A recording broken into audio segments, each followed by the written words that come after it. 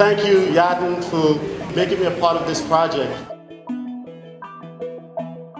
Give me passage through your majestic arches. Give me passage through your sanctuary, through your hell. Give me safe passage so that I may tell your tales. Give me safe passage so that I may tell your tales. I think Yatin work is so expressive in its rawness. It has no kind of artistic touch-up to it. I think what you see is what you get. And when I looked at it, it's about asking permission to show what we see.